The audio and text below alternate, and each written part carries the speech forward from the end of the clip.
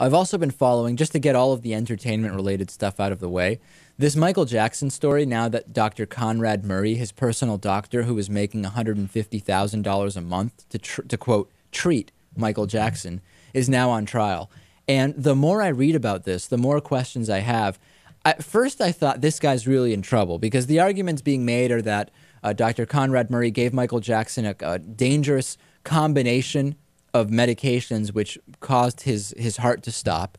This includes giving propofol, this powerful anesthetic which is typically only used in a hospital setting to put people out for surgery. Michael Jackson using it for sleep in his house doesn't make much sense. Also evidence coming out, reports coming out that Conrad Murray, after 911 was called, what's the story, Natan? He apparently asked for some items to be put into a bag and kind of just hidden away.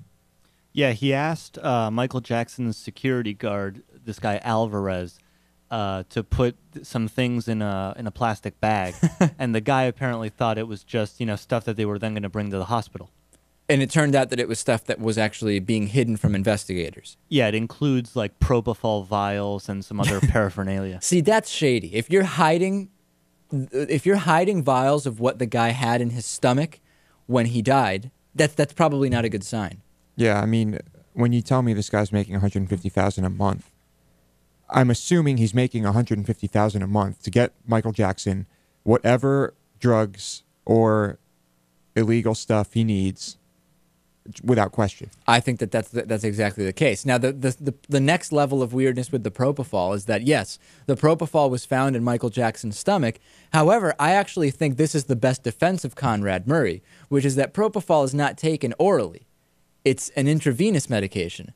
The fact that Michael Jackson had it in his stomach actually does suggest Conrad Murray turned his back and Michael Jackson stupidly drank it, thinking it would have the same effect as getting it intravenously to help him sleep or for whatever reason. That actually, to me, helps defend Dr. Conrad Murray. Yeah, that sounds like it could be a legitimate defense. And then also there's evidence that at one point Dr. Conrad Murray was doing chest compressions on Michael Jackson and apparently asked if anyone knows CPR, which is a strange thing for a cardiologist who is doing chest compressions to ask. But at the same time, maybe it only means that he needed somebody else to take that over so he could go do something else. I don't know. Yeah. I'm sure he probably knows CPR. Yeah, apparently. I hope so. He was doing it.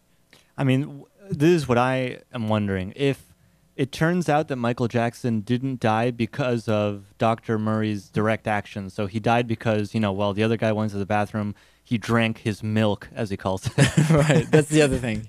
The he propofol. referred to the propofol as his milk.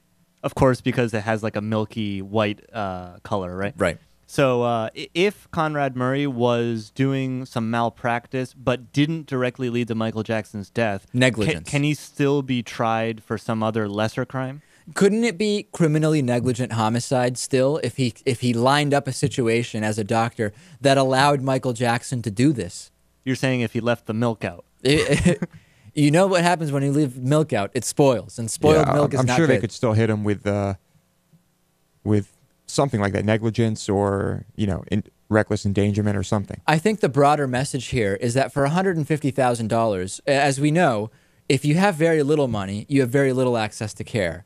If you have a ton of money, you can basically be your own doctor and get whatever it is that you want. You can hire a doctor to get you milk. Your milk. Yeah. All right, let's take a break. We'll come back. We'll talk about a bunch of other stuff, including the Occupy Wall Street protests that are going on. Tomorrow, I will be in D.C. 4 to 6 p.m. Eastern on Free Speech TV Live. The David Pakman Show at davidpakman.com.